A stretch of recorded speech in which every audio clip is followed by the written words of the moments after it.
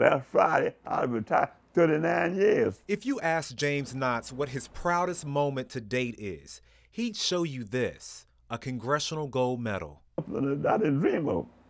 I never thought I'd ever get one as a Montford Marine. Members of Congress honored the 92-year-old and 400 former black Marines who called Montford Point in North Carolina home nearly 70 years ago. Montford Point was the only place in the United States that trained black troops. In 1942, the military allowed blacks to serve in the Marine Corps.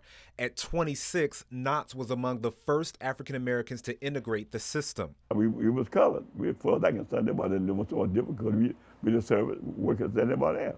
As a Marine, he traveled the globe, served during World War II as a carpenter and during the Korean conflict. In Washington, D.C., the recognition allowed him to reconnect with his fellow training buddies. I talked to one guy, he was 92, but he born in February. I was born in December. I was still the oldest. Before that, I was anyway last week. I was the oldest one there. His daughter, Carrie, says it was a proud moment that brought her to tears.